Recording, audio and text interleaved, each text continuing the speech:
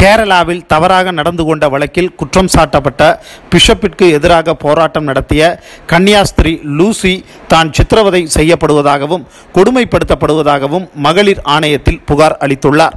பஞ்சாப் மாநிலம் ஜலந்தர் பிஷப்பாக இருந்த பிராங்கோ என்பவர் தனக்கு கீழ் பணியாற்றிய கேரள கன்னியாஸ்திரி ஒருவரை மிரட்டி பலவந்தம் செய்த புகாரில் கடந்த ஆண்டு சிக்கினார்.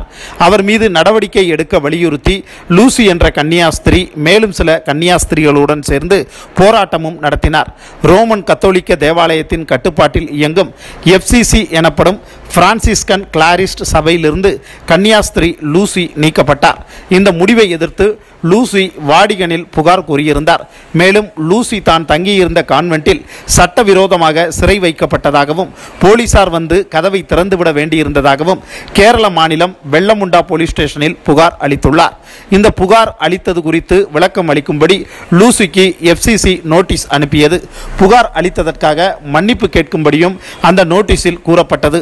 இந்த நிலையில் பிஷப்புக்கு எதிராக லூசி மகளிர் ஆணையத்தில் புகார் அளித்திருந்தார். அந்த புகாரில் கூறப்பட்டது என்னவென்றால், தவறாக நடந்து கொண்டதாக புகார் அளிக்கப்பட்டதில் இருந்து நான் பலவிதமான அவமானங்களுக்குள்ளாகி இருக்கின்றேன், அச்சுறுத்தலுக்கும் உள்ளாகி இருக்கின்றேன்.